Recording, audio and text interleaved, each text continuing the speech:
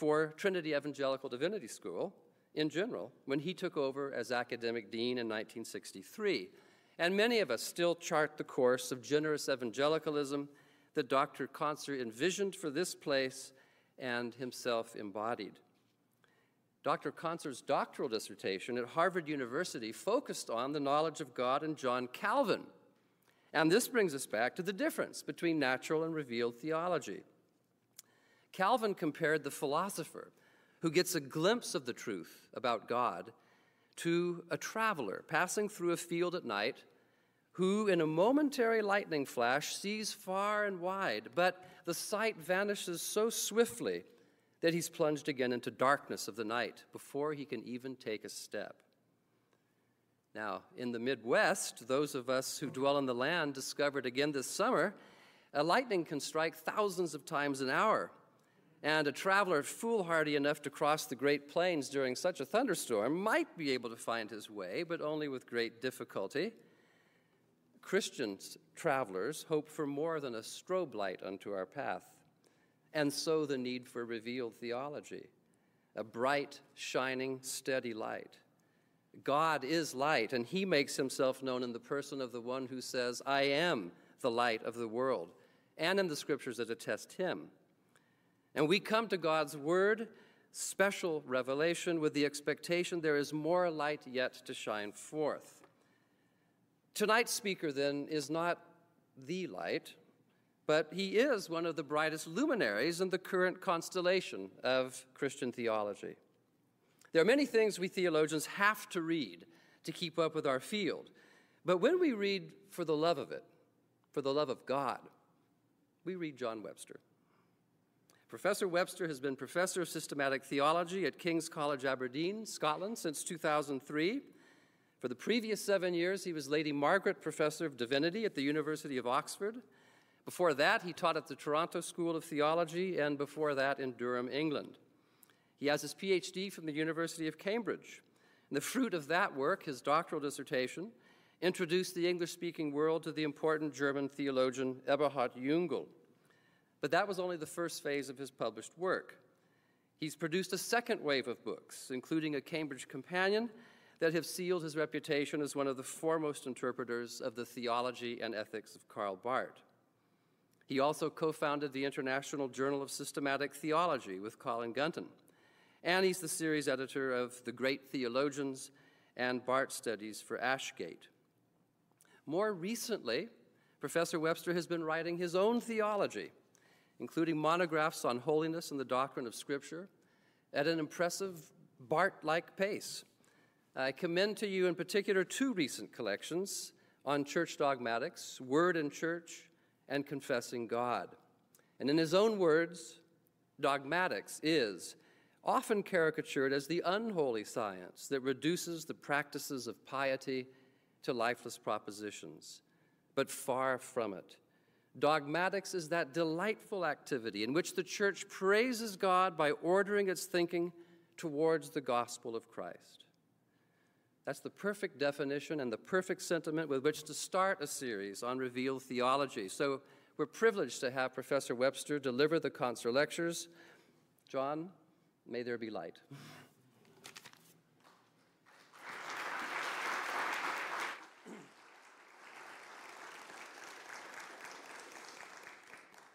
Well, thank you, Kevin, very much.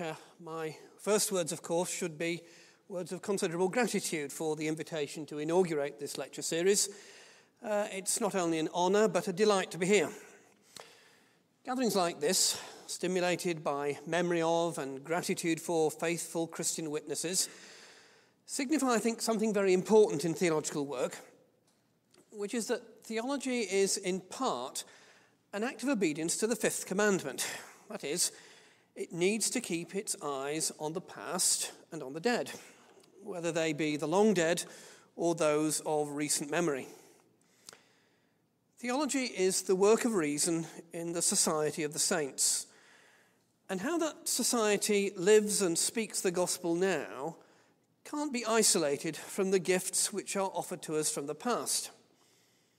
Among those gifts are those who've pondered the gospel, who've built institutions, and prayed that the church would be maintained in its evangelical profession.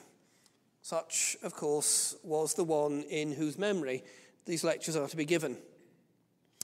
They concern revealed theology. And one of the characteristics of revealed theology at its best is alertness to where the church has been. Tradition isn't a dead hand.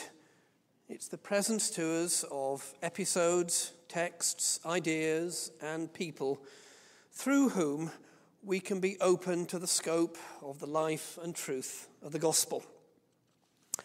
And with that, to our theme. At the centre of the Christian confession lies the reality of Immanuel, God with us.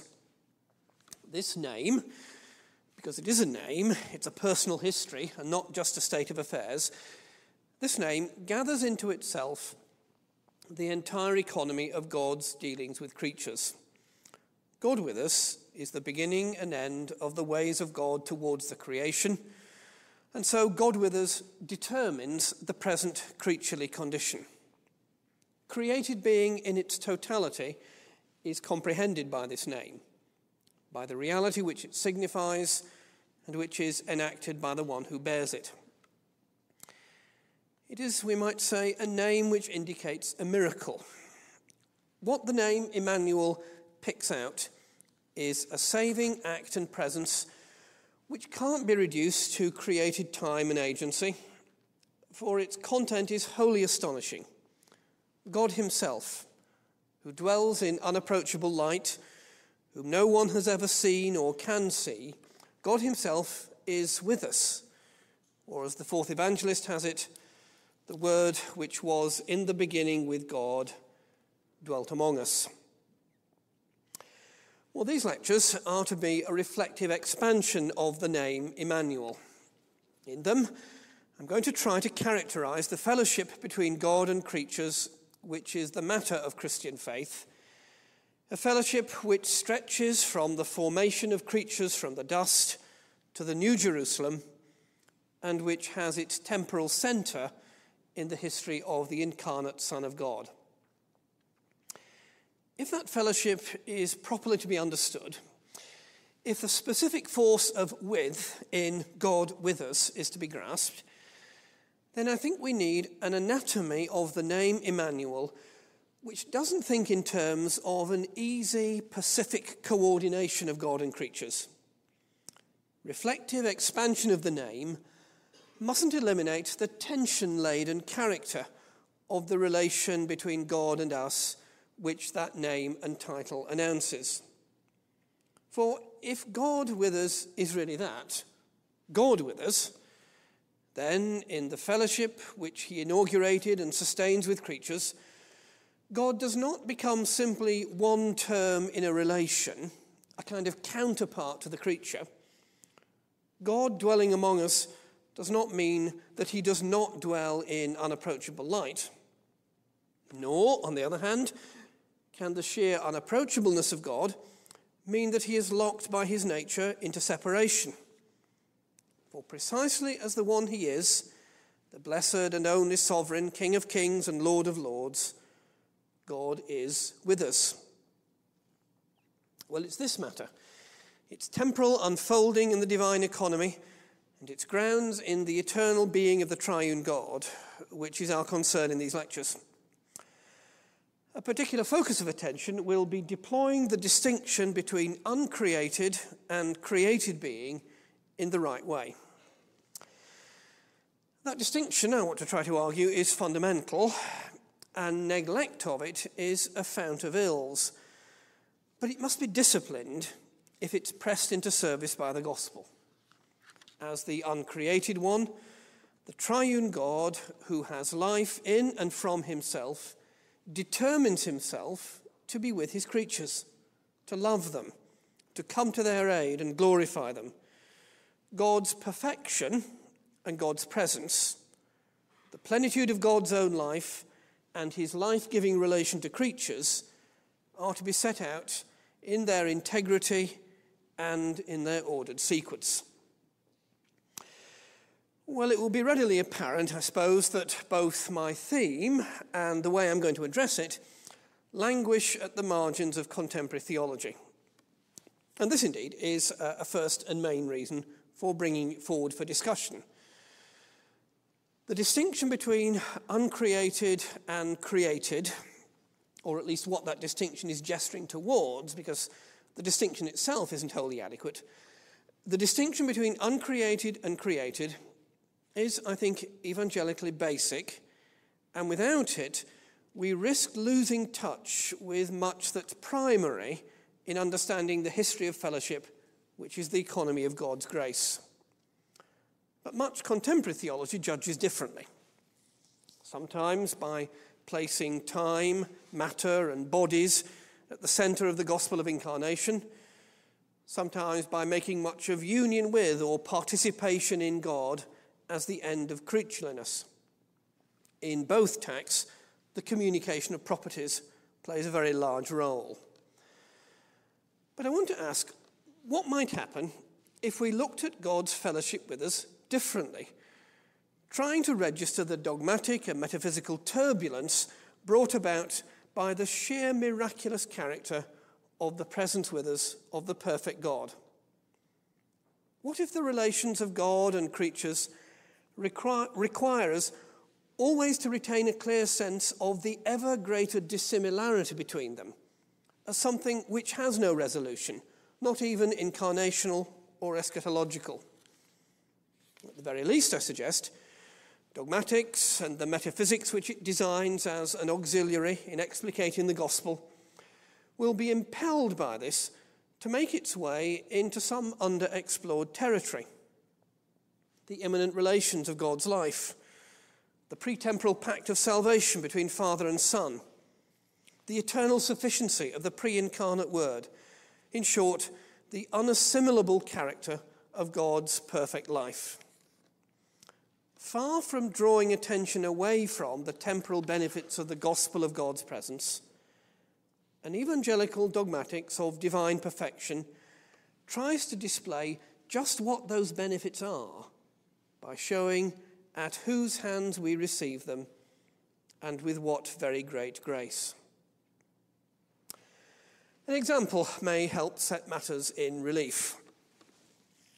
A radically new reading of Luther is proposed by the Finnish historical theologian Tuomo Manama and his school, and it exercises some considerable sway amongst ecumenically minded Lutherans. At the core of Manama's account of Luther is a theology of divine presence, summarized in the slogan in ipsa fide Christus adest, Christ present in faith. Well, as Manama reads him, Luther is doubly obscured from us. First of all, by the extrinsicist forensic theology of Melanchthon and the Formula of Concord, and then later by the inherited Kantian and Ritschlian moralism, which conceives of the relation of God to creatures in terms of causal divine will and creaturely effect. The result, Manama argues, is the eclipse of Luther's theology of God's inhabitation of creatures, which Manama seeks to rescue from undeserved obscurity. Christ, he says, and therefore his entire person and work, is really and truly present in faith itself. Put differently, Christ, he argues, is not simply a divine favour, but the gift in faith in which God himself is present in the fullness of his essence. So you can see that for him, faith is not so much a stretching out towards an alien righteousness as itself the inhabiting presence of God. Undergirding this is a Christology and a theology of salvation in which he says Christ is a kind of collective person in whose deity believers participate in faith. In faith, he says, human beings really participate in the person of Christ and in the divine life and victory that come in him. Christ gives his person to us through faith. Faith means participation in Christ. And if that's so, then because faith is real union with Christ, because Christ is faith's subject, not just a believed object external to faith, then he says we can speak in highly realistic terms of a personal union between the believer and Christ and of the believer's participation in the divine life. Well, what do we make of this? Whether Luther's theology dovetails quite so snugly with, for example, Aquinas' theology of the special presence of God by gracious inhabitation is, I guess, a matter for experts. An historical amateur like me may perhaps wonder whether Luther may not be serving as occasion for the pursuit of other concerns. For our present interests, however, what's most important to notice is a certain narrowing of dogmatic scope in Mannheim's account. In overcorrecting moralistic or personalist presentations of Luther as hostile to ontology, Mannheim can't himself avoid some distortion of the notion of Christ's presence, associating it wholly with ontological union, participation, and divine indwelling. And notice what happens. The reference back of divine presence to divine perfection is scarcely retained, and thereby divine presence itself is only inadequately formulated. What's problematic in Mannheim's view of the divine economy is, I think, ultimately to be traced to some unresolved Trinitarian and Christological problems. God, he says, is in relation to himself in this movement of the Word. Indeed, he is this movement of the Word. Well, of course, there's a deep truth there, but its exposition requires, I think, consideration of the eternal relations of Father and Son, and especially consideration of the Son's eternal generation by the Father, if that divine presence to faith is properly to be characterized. And further, it requires much more to be said Christologically about the eternal deity of the Word as the condition of his becoming, about the distinction of natures in the incarnate one, about the transcendence of the exalted Christ, even in his presence in the Spirit. Now, the point of all this is to say that in rightly rejecting that rather deistic moralism that we find in the high liberal tradition, Mannheim misses something crucial to the gospel's economy of grace, to which I want to keep returning through these lectures, namely the infinite depth in and uncaused liberty of God, which is the antecedent condition for God's presence. Without an operative sense of God's perfection, God's presence is mischaracterized, along with the fellowship with creatures to which it gives rise. I want to suggest that the fellowship of the perfect God and his creatures is not best thought of as creaturely participation in the divine life, but what Barth, in a perhaps somewhat unhappy phrase, called togetherness at a distance. And this leads to a second motive for pursuing this topic. Contemporary theologians invested in the ontological communion of God and creatures commonly suggest that the alternative is ruinous: extrinsicism, the reduction of relations of God and creatures to an encounter, sometimes a conflict of wills. Much energy has been devoted to exposing the roots of this so-called extrinsicism, particularly, of course, in the breakdown in the later medieval period of the metaphysics of creaturely being as participation in the divine essence, and its replacement by what's generally judged to be a woefully inadequate causal model of action at a distance. Read radical orthodoxy literature and you'll find this all over. Well, does talk of God's perfection inevitably share these shortcomings and subject the gospel to an alien ontology? Well, that there is an unbaptized metaphysics which resists the Christian confession of the presence of the gospel's God, there can be no doubt. Nor may we dispute that there is a dogmatics which systematically separates God from creatures, though, contra many critics, it wasn't written by Barth. Yet to anchor God's presence in God's perfection is not to deny God's relations to creatures. It's simply to acknowledge their special character as relations between the free, uncreated God and those whom he calls into being. Nor is it to fall into a competitive idiom in which God's perfection can be maintained only at cost to creaturely being. Such a concept of perfection is precisely not a conception of perfection. For perfection is incommensurable. It needs no other to establish its fullness. Perfection doesn't reduce all relations to the externalities of cause and effect, and presence doesn't require ontological participation. More than anything, the metaphysics has to follow the prompting of the divine economy which the gospel sets forth. And so the charge of extrinsicism, therefore, can, I think, best be met just by patient description of the gospel's substance, which is, once again, the covenant fellowship between the perfect God and his creatures, at whose centre is the one whom God instructs us to name Immanuel.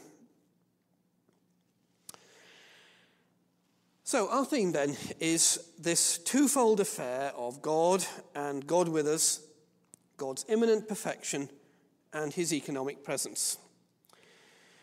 As we turn to look in a little more detail at how the presentation of this theme is going to proceed, it's crucial to understand that the order of exposition has to follow the material order of the topic.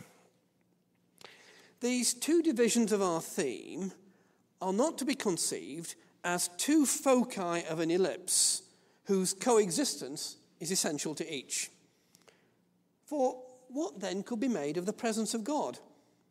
What will be meant by divine perfection if it stood in need of the equilibrium provided by some other pole of reality? No, the divisions of the theme exist in a strict and irreversible sequence. First, God's perfection, then, by derivation, God's presence. Once again, Immanuel would be unthinkable if the with us didn't rest upon and draw its substance from the anterior life of God himself. Otherwise, there would be no miracle, no matter for astonishment in the confession of his presence. Only in this way can the non-necessary, wholly gratuitous character of God's presence be registered. Now, in following this sequence, I'm going to offer a conceptual reconstruction of the economy of God's dealings with creatures, grounded upon an account of God's immanent perfection. Conceptual reconstruction is the basic task of Christian dogmatics. In undertaking this task, dogmatics stands beneath the canon of prophetic and apostolic texts and the order of reality set forth therein, which we can call the works of God. Deference to the canon is crucial to dogmatic theology, even though dogmatic's idiom is conceptual, and even though its organization is often topical rather than dramatic. The question of the relation between canonical and dogmatic idiom and canonical and dogmatic order is, of course, a fine matter, and I think it's one of art rather than one of rules determinable in advance. Dogmatic theology, in other words, has to tread cautiously here, because topical treatment mustn't overwhelm the canonical norm, it has to serve it as commentary.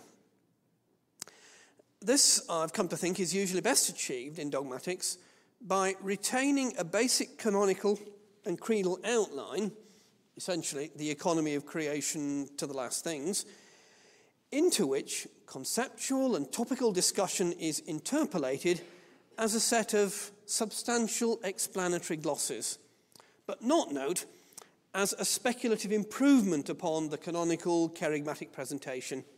This has to retain its primacy. But there's a further point, however, and one, it seems to me, of some contemporary acuteness.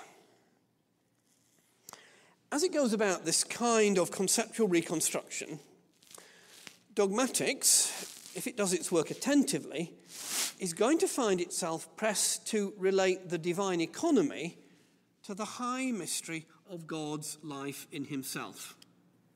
Now, why? Well, in order to indicate what the economy of God's works is, namely, it's that sequence of acts which constitute the external works of God, the one who in boundless grace relates to finite things as their creator, Lord, and Saviour. The economy is the field of God's acts, and those acts are external in the sense that they're to be seen not just in terms of their temporal occurrence and effect, but also in terms of the infinite depth from which they originate and in terms of the one into whose presence they introduce us. This being so, dogmatic treatment of God's outgoing works has to be prefaced and accompanied all along by reflection about God in himself. An account of the divine economy, I've come to think, will be fragile if it's detached from consideration of the inward works of God. That is, the immanent relations and processions of the triune persons and the eternal divine counsel in which God determines to be God with us. If it's to discharge its duties in explicating the gospel, dogmatics cannot evade being preoccupied with these matters too, all the more so in the present, when they're threatened by oblivion. In the canon, of course, these matters don't appear routinely in conceptual form. They tend to appear as corollaries of the names of God and of descriptions of his work. As Aquinas will put it, they're not there verbally, but in sense. But, like the doctrine of the Trinity, of which it forms part, preoccupation with the internal life of God himself isn't a speculative alternative to concern with God's economic works. Rather, it raises, with due modesty, the question of the identity of the God who presents himself in his works in the world, the one from whose infinite freedom the economy emerges. Who is this one, dogmatics asks? Well, he is in himself perfect. His utter sufficiency is the condition and energy of his presence. And why does he act towards us? Why does he act towards us and dwell among us? To glorify himself in the glorification of creatures. So this then is the material justification for rooting a construal of God's presence in an understanding of God's perfection. Put very simply, the identity of the gospel's God requires that we do so. Well, once again, a comparison may help. In 1958, the French Dominican Yves Congar published a remarkable study of the manner of God's presence to creatures, which he entitled The Mystery of the Temple. The book had actually been written 4 years earlier during Congar's exile at the École Biblique in Jerusalem, where he'd been banished for his association with the then suspect Nouvelle Theology. Within a decade, of course, it would triumph at Vatican II. Congar's work is a classic of ressourcement, biblical theological exposition of the economy of salvation. Its central thesis, essentially Augustinian and Thomist, is that the divine economy enacts what he calls God's ever more generous, ever deeper presence among his creatures, that the story of God's dwelling with us moves towards a definite end characterized by the highest possible degree of inward religion. This Congar expands by tracing the placing significance of the temple in the canonical writings. The modulations on this theme of temple serve him as a sort of register of the development of understanding of God's relations to creatures, a move from presence to what he calls personal communication and ultimately indwelling. Above all, temple is interpreted by Congar in quasi-sacramental terms as a temporal and spatial locale in which the presence of God is given, though not stabilized. The metaphysics of temple, if you want, is, as he calls it, the utter transcendence of God asserted in a purely human history. So, on his account, as the economy proceeds, temple is seen as an anticipatory realization of the materiality and embodiment which will characterize God's definitive presence in the incarnation of the Son. The economy of the divine presence, he says, will culminate in a bodily presence. And that presence is the incarnate Son, a personal and substantial coming into the world of the Word of God himself. And so, more particularly for Congar, Jesus becomes the true temple, the place where we will find God's presence and salvation.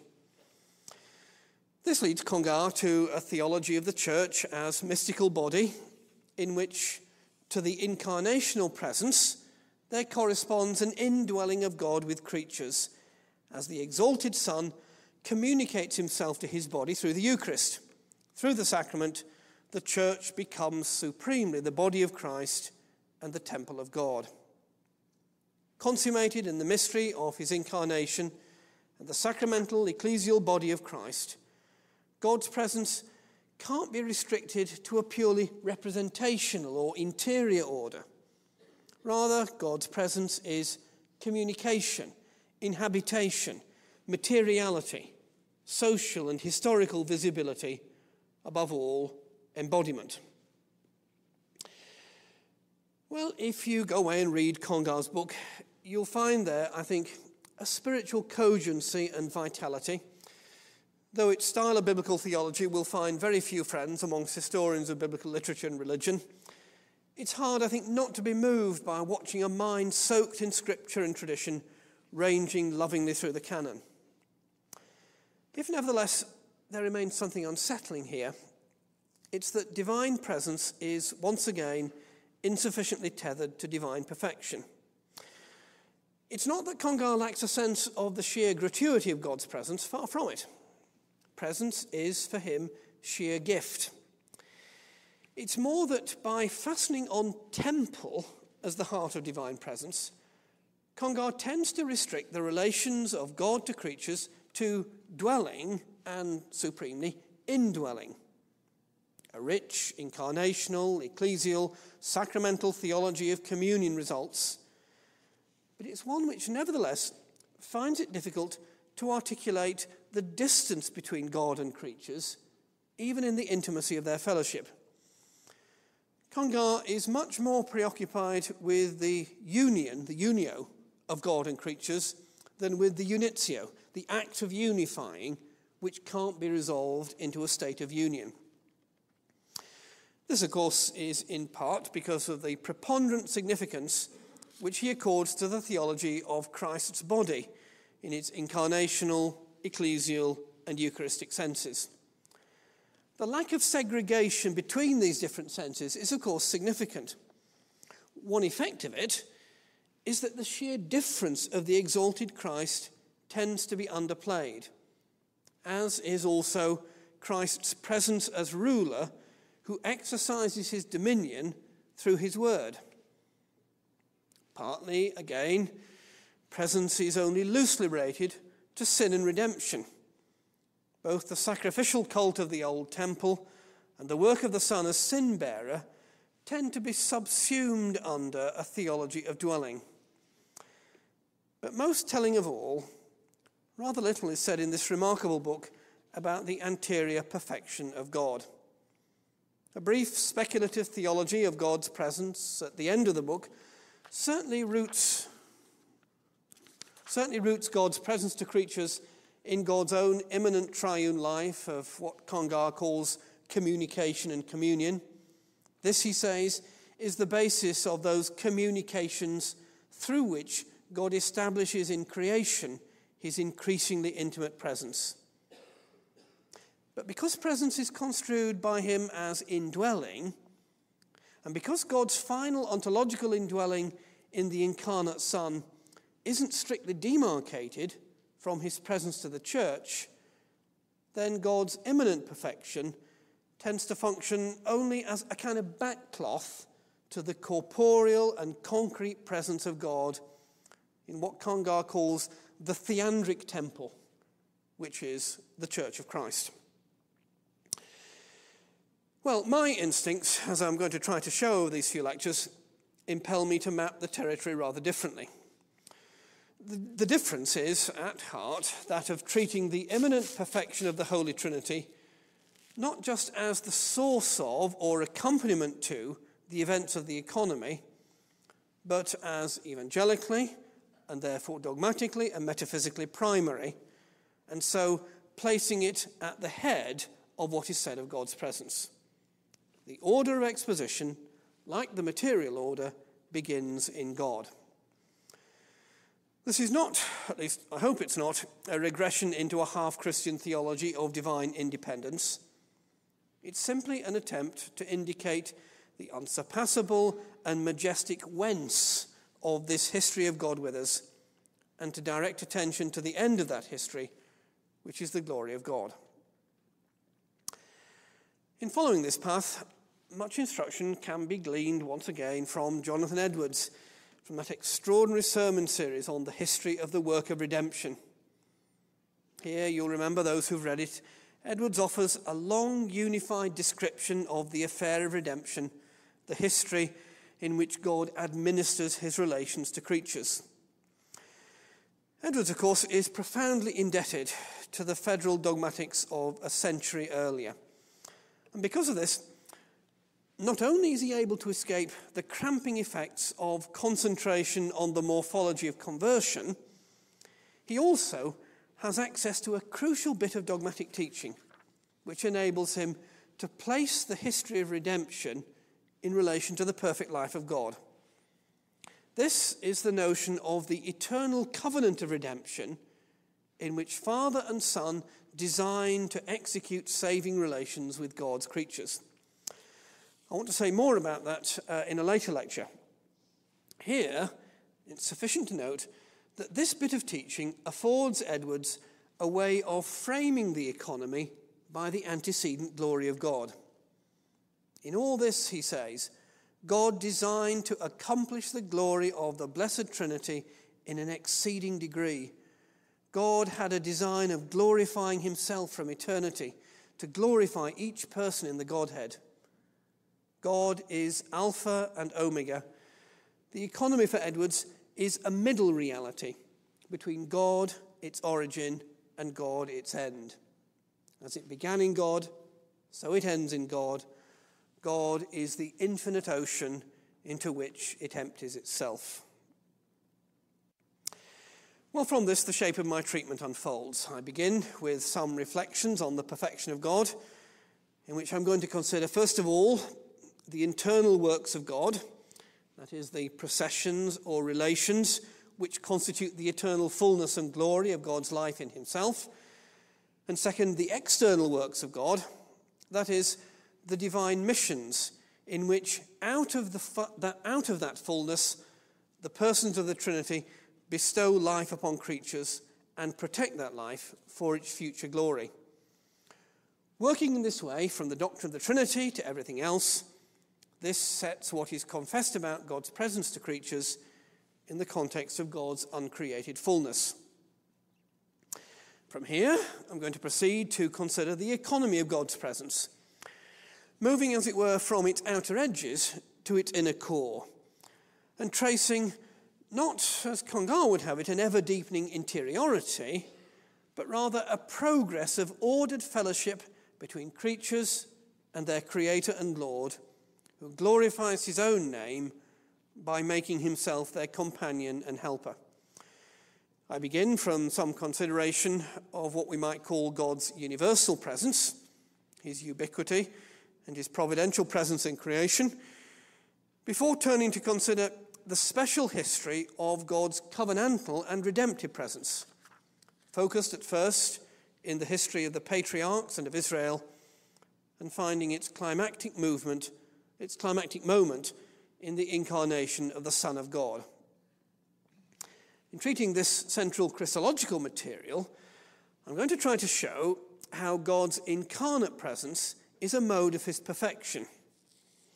And this requires not only a particular theology of the hypostatic union, in which the word transcendent of the flesh plays an important role, but also emphasis on the lordly rule of the exalted Christ, who presides over and makes himself present to the creatureless sphere in which he took flesh.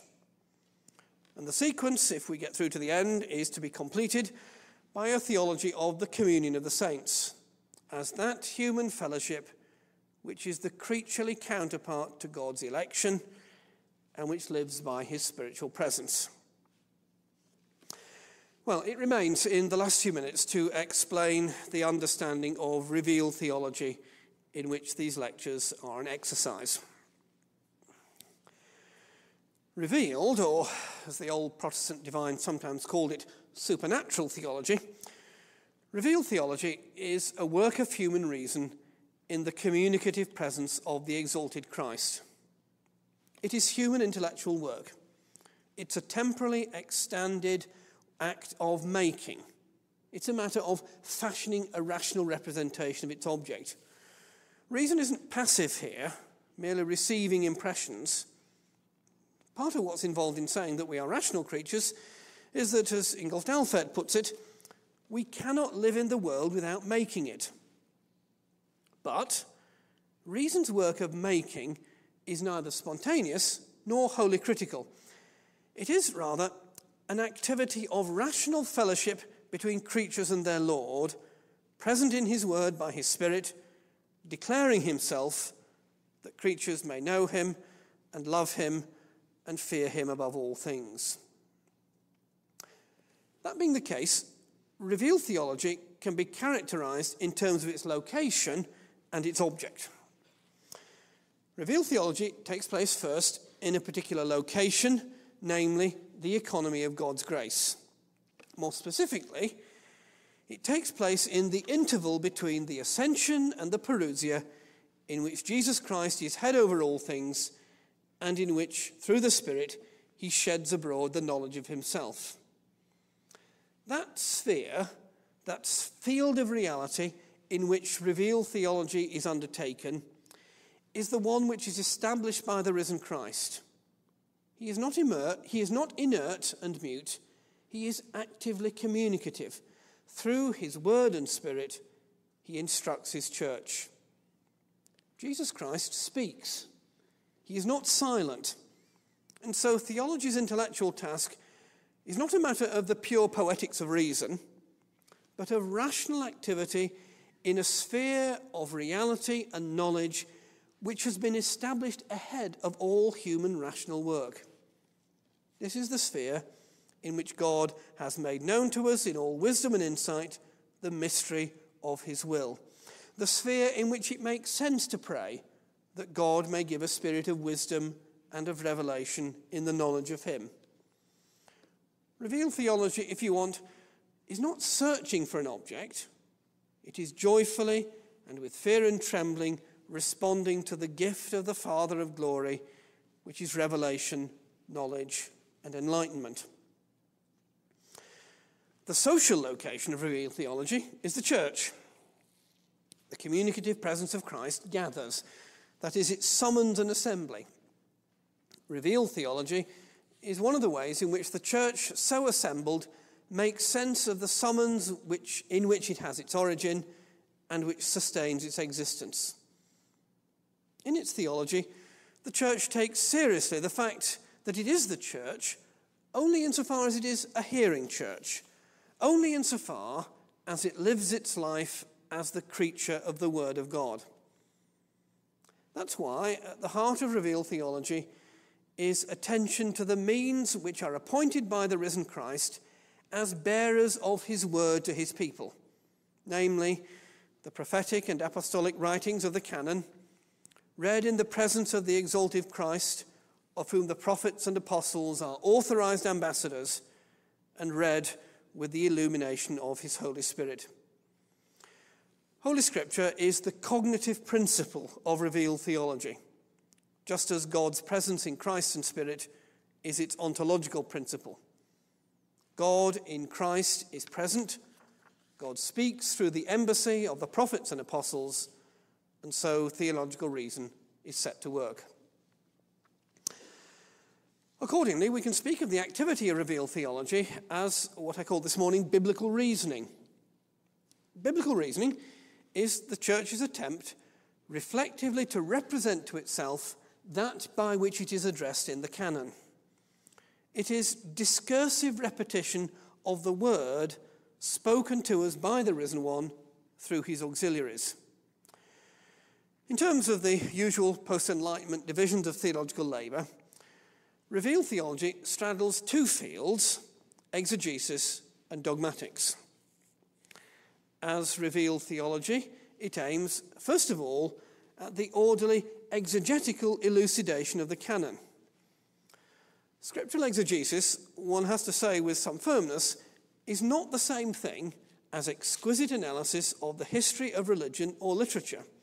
It is exegesis, to which all other interests are wholly subordinate.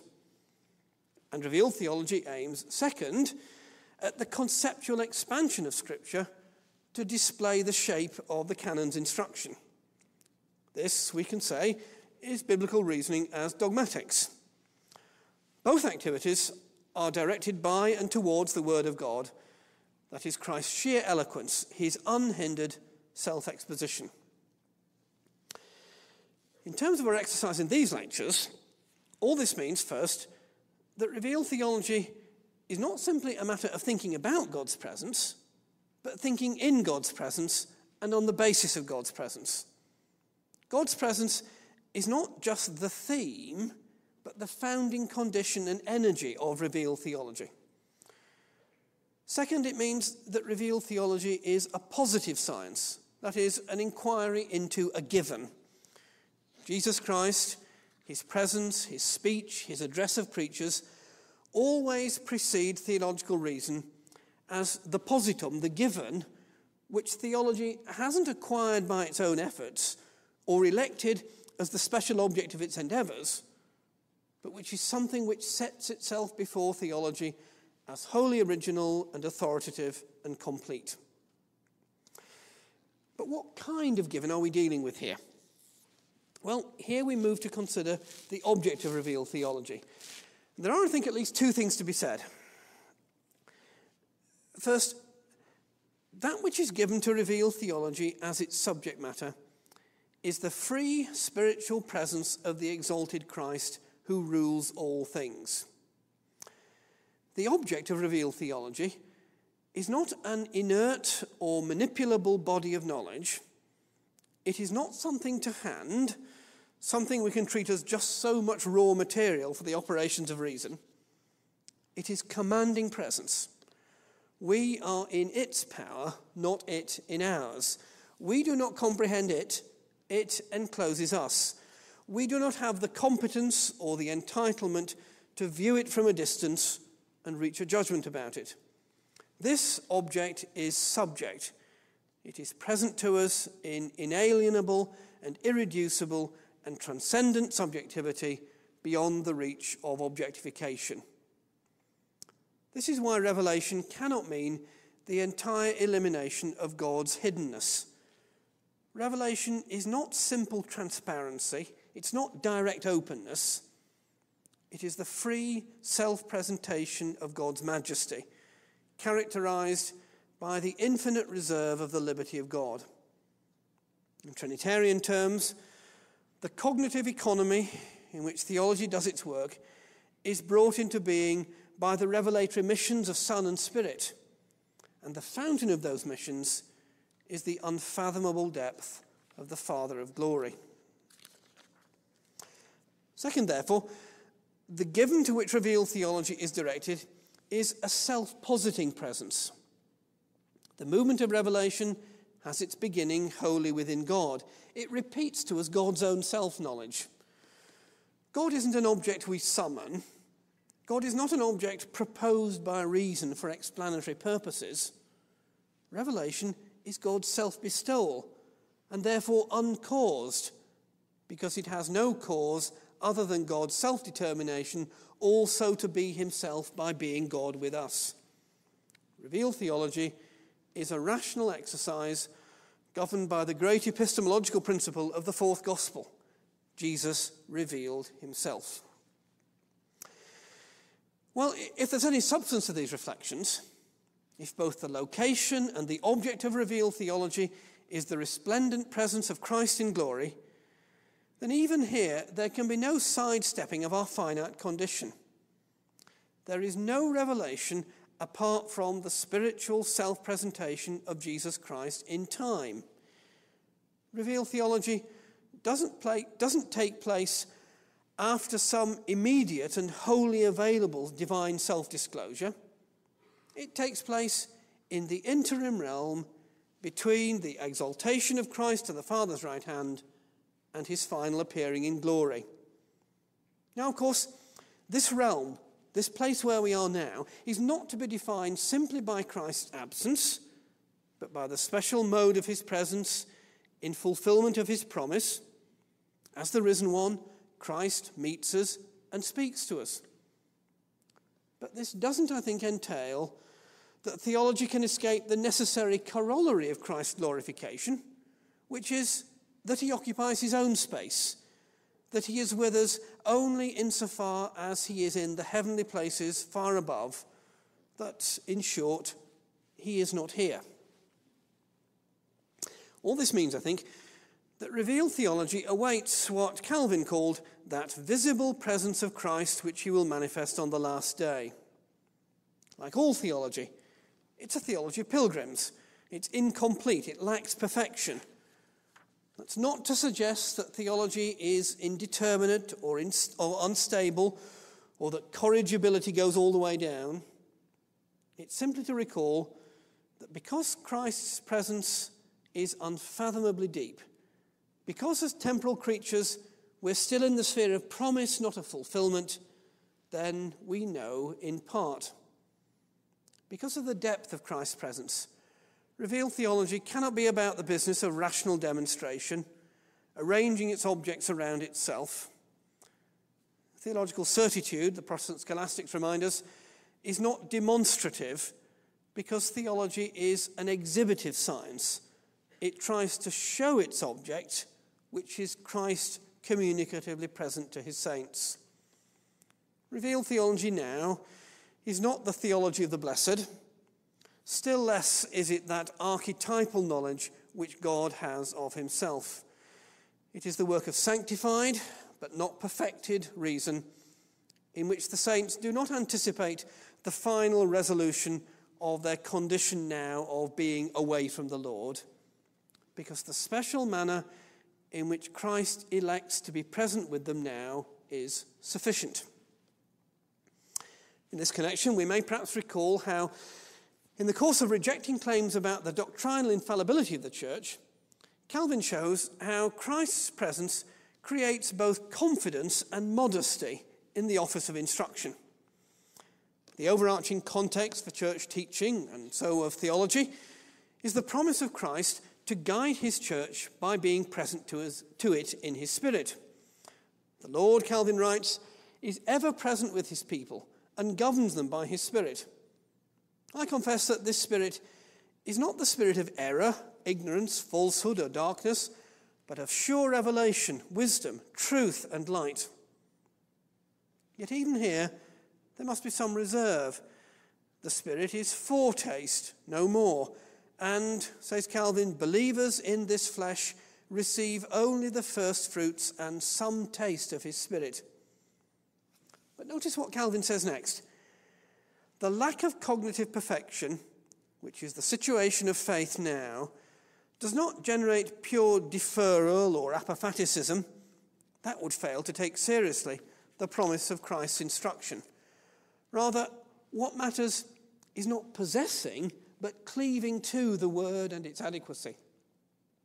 Being aware of their own weakness, Calvin says, nothing better is left for us but to keep ourselves carefully within the limits of God's word.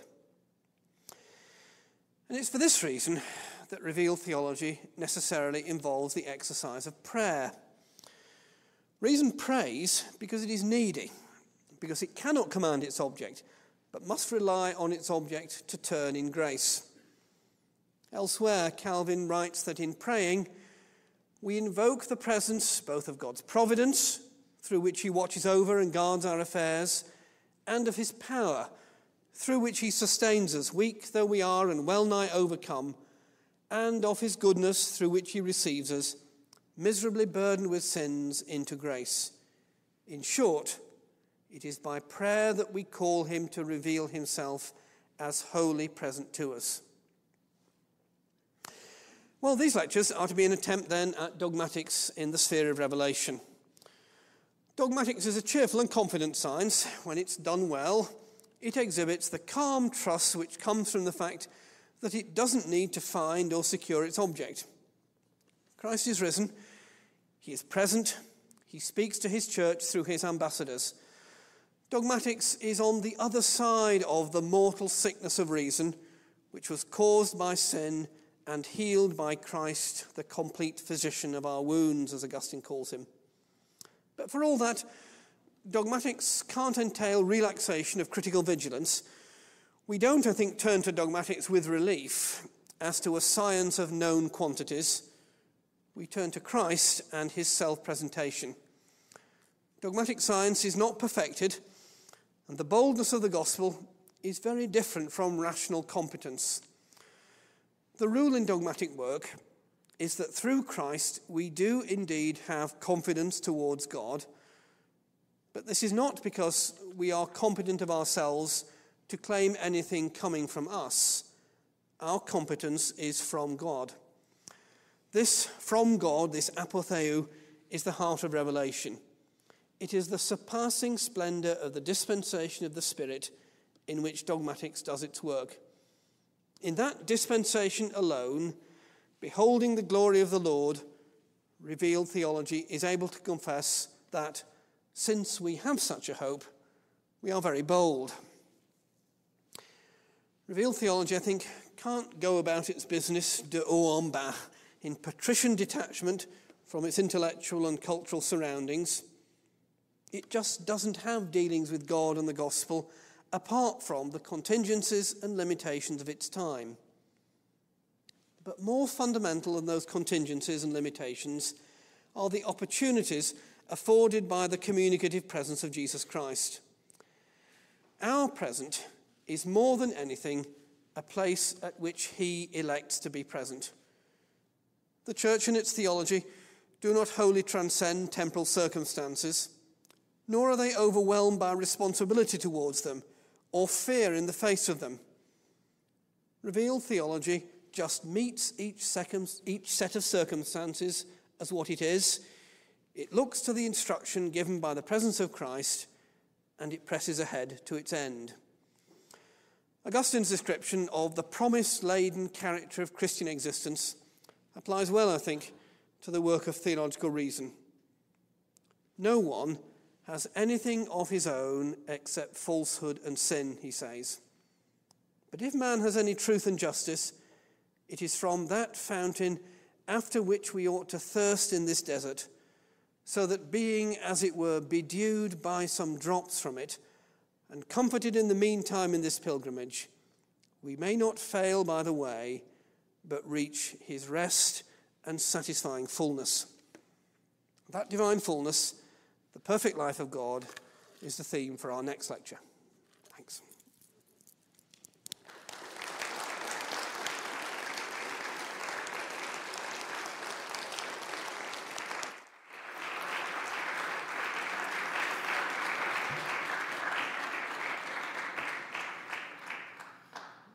I was reminded of an essay by C.S. Lewis, Work and Prayer, and also of a statement by our dean that says, a true theologian is the one who prays. Lewis says prayer is work, and when Christians do it, work is prayer. And how much more when that work is the work of reason in the presence of God? I think we saw someone do some hard work tonight. It may have been hard for us to listen to, But this is hard theological work that often doesn't get done. It's easier to talk about the theology of leisure or to assign books like the Gospel according to Starbucks. That's easy.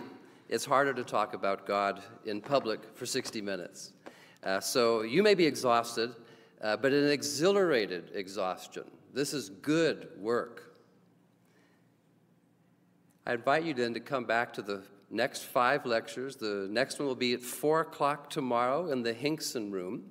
If you don't know where that is, that's no excuse, because we're all going to go there now and to greet our speaker over music and dessert. So let's continue to fellowship in the presence of God. Let's go out, but not before I conclude simply by saying Amen. Thanks again, John. So, would you go over to the Hinkson Hall? We'll all be heading over. You're all invited.